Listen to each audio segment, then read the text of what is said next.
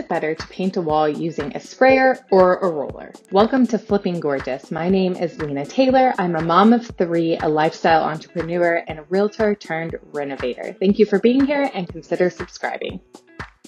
We are in week 4 of a major bathroom renovation, and now that the crew has all of the drywall installed, I am taking on the next portion, which is painting this entire space.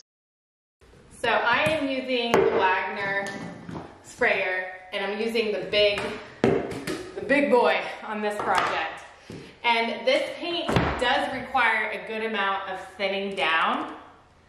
I like to just start a little slow, but I kind of found that about almost a cup of water was how much I was needing to thin this down by. I'm a stay-at-home mom, I'm not an expert. We'll just mix it up really good. This is just going to help the paint get through the sprayer. I like to test it to make sure it's not splotchy when I first put the sprayer on.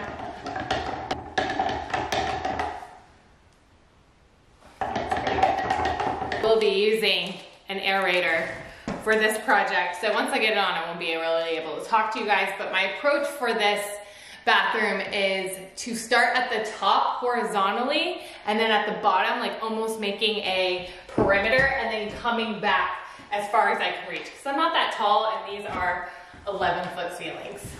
This is my first time using a sprayer on an interior wall, and I will say that the pro immediately off the bat is how quickly I can move along with the sprayer. I was working in about 1 to 2 feet areas, and that was pretty quick. I just wanted to make sure I had good even coverage. I would say that the biggest pro also is this felt very easy on my body. I wasn't, my arm got a little tired, my hand got a little tired, but I wasn't achy and sore. The biggest con would be the amount of overspray. Because this is a brand new room, I didn't have to worry about taping off the floors or the trim, but you would certainly have to do that if you were doing this in a finished room. That was 1 hour. 1 hour down and I got the whole bathroom side pretty much done. I did the ceiling yesterday. Every time I do this, I don't know if sprayer or roller is better, but I would say for an hour, that was pretty fast to get all of that done. This is really sucking up a ton of paint on this drywall, so I've actually got to go get more paint and then we'll get back. I just got the big bucket. Here are the things I noticed with the sprayer.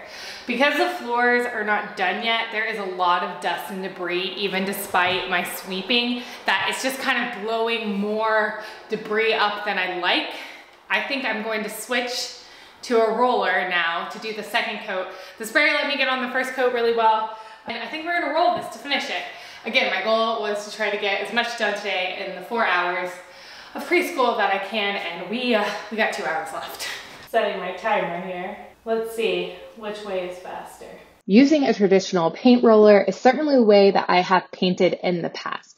And I will say every time I do this, I immediately start to regret it. Painting is actually one of my least favorite things to do, but on this remodel, it was really the only thing I was capable of doing, where I was letting the guys do all the plumbing work, electrical, and tiling. So I wanted to get my hands a little bit dirty.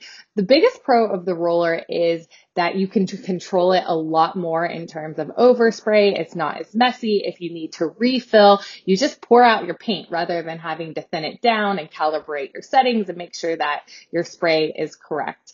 Now, I will say again, I was very achy at the end of this, and again thinking like, why did I do this to myself? But this took me about an hour and a half to do the other side. So I will say it is longer, but again, I didn't spend all the time prepping the paint to put it into the sprayer, but the sprayer is definitely easier on your body. Why did I take on this myself? My husband was like, we can hire somebody, it's fine. But to me, again, I like putting my hands in it.